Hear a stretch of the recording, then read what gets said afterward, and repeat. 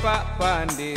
Anak dipijak, dagang dijinjing, kucing dibunuh, tikus dibela, harta habis, badan tergadai.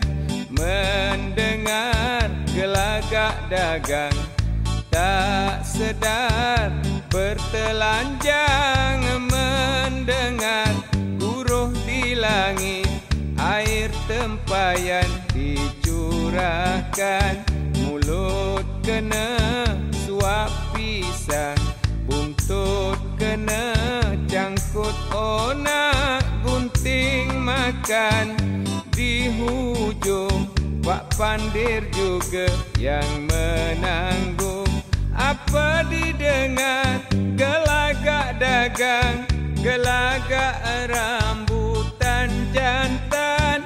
Orang berbunga, dia berbunga. Orang berbuah, tapi dia haram. Kilat memancar, hujan tak lalu. Awak juga kecundangan, pandai-pandai. Wahai Pak Pandir, awak juga yang menanggung.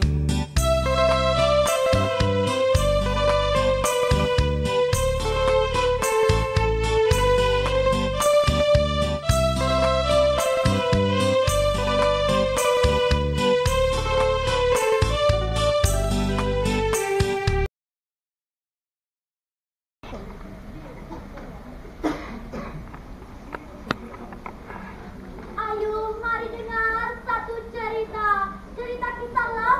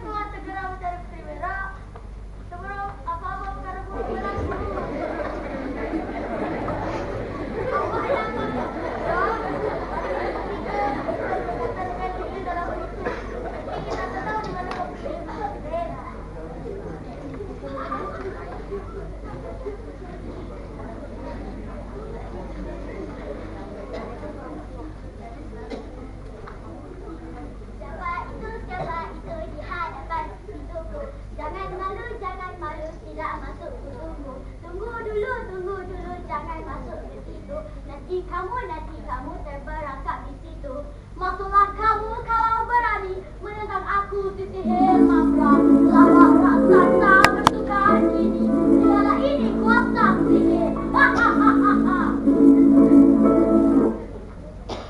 Woi, apa yang kalian lakukan? Aku datang untuk selamatkan Putri Bella. Bukan mudah untuk mendapatkan dia. Bagaimana cara kamu untuk dapatkan dia? Masih kau kena lawan dengan aku dulu. Berani kau bermain api, kelak nanti membakar diri. Berani kau datang kemari, tak takut kau merana diri. Jangan kau rapat, bukan berdepan. Nah, rasakanlah, bersedialah. Jangan gentar, kuatkan hati. Musnahkan sihir, berani diri. Penawar puteri harus dicari agar terungkai segala mimpi. Oh, berani kau ya, putera raja. Jangan kau rapat, bukan berdepan. Nah, rasakanlah, bersedialah.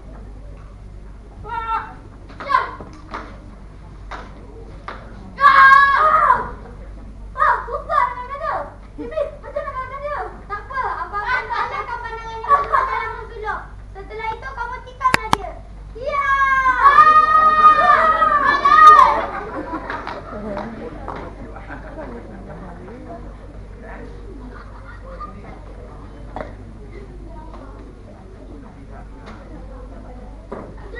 Putera Rayen, di mana kau awak? Putri Bella, ini saya, Putera Rayen. Saya tak nampak Putera Rayen, pandangan saya kabur. Bibi, macam nak pulihkan penglihatan Putri Bella? Bagaimana ya kawan-kawan cara untuk memulihkan pandangan Putri Bella? Bukankah lomba baik untuk kesihatan? Kita perlu makan lomba yang banyak untuk agar sihat. Betul tak kawan-kawan? Betul.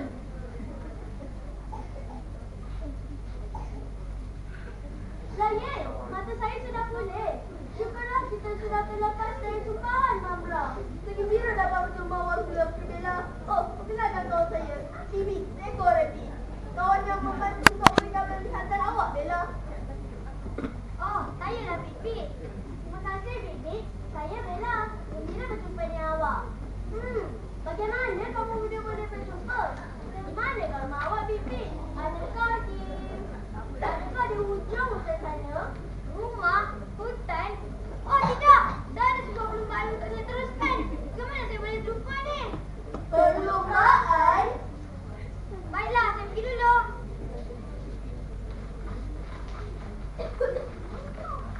Bibi, kenapa kau lambat? Aku ada urusan tadi. Tanya aku bangga dengan kau. Kasih Bibi. Bibi, kenapa kau berhenti ni?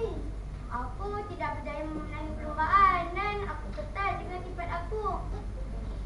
Janganlah kau bersedih, Bibi. Betul tu. Tanpa bantuan kau, aku takkan berjaya bertemu dengan Putri Bella semula, Bibi. Kata kawan-kawan. Oh, begitu ceritanya. Kalau macam tu, kau telah tunjukkan tanda yang baik kepada kami, Bibi. Betul tak kawan-kawan? Betul. Bibi, walaupun kau tidak menang perlombaan ini, tapi kau tetap jaga pada kami semua. Berbanggalah perbuatan yang awak telah buat, Bibi. Terima kasih kawan-kawan. Dan maafkan aku jika aku ada melakukan kesalahan. Nah, tak usah bersedih lagi. Mari kita makan lomba ini untuk meraihkan kemenangan kita. Jom kawan-kawan.